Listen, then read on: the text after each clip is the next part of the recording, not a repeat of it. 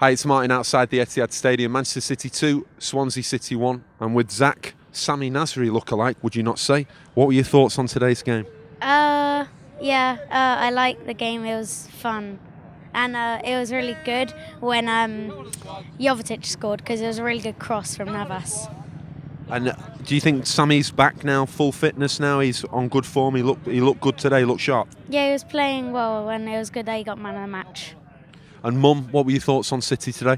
Well, whenever Zach comes to see City, which is as often as we can, Sami Nasri always plays really well, and including the goal that he scored in the semi-final at Wembley, it's all inspired by Zach. So, Zach, I'm going to personally pay for a season ticket because I need to see Sami Nasri do that every week. Wouldn't that be great? It'd be amazing if that's possible. We were also really pleased to see Yaya score as well. We're really pleased for him, and there was some times in the first half when I could see him thinking, shall I shoot from here like I did at Crystal Palace, at the end of last season, and then sort of changing his mind. But something happened, I think, when he came on in the second half. He really seemed to have that old spirit back about him. So I'm hoping that, this is the turning point and we see the old Yaya. Fingers crossed. It was a great goal. It was a world-class goal. Now I need to ask you a big question.